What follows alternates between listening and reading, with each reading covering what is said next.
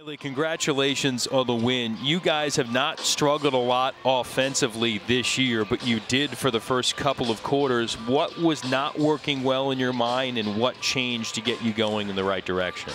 I think it was just a little bit of everything. I think that we started off maybe a little slow, a little not on the same page. And I mean, I think that just comes with the lot of training we've been doing this week. Training hard, trying to prepare for the weeks to come. I think it was just that. We weren't on the same page. I think, obviously, after the second quarter, we really came together and decided that we need to change this, and it just clicked from then on. Yeah, you guys looked a little fatigued out there. I thought maybe, I don't know what the training plan is, but to me, I was thinking, oh, man, yeah, mate. Sounds like you guys have been working pretty hard, and I know what the focus too, not to just skip past this game, but you have your three toughest opponents here in the next 3 games. The three, arguably the 3 other best teams in the country, and Stanford, Cal, and UCLA. What's going to be key for you as you move into those games?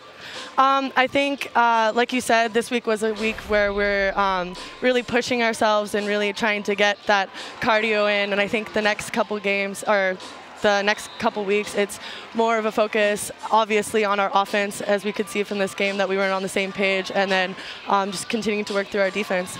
Hayley, we're looking at your goals in this game. So you got 2 goals and 1 lost cap. Were you surprised they didn't stop it for a little bit? You kept going after it. I was a little surprised. Normally they do stop it after the your offensive counterattack kind of ends. Usually they do stop it and then get you to put a cap back on. I was a little surprised that they didn't do that, but obviously, like I did, we just got to keep pushing through it. Nobody stopped. I think that was what we're supposed to do. Nobody's stopping this USC freight train. 52 straight wins right now for #1 in the country. Hayley, congratulations. Awesome. Thank you. Congrats, Hayley.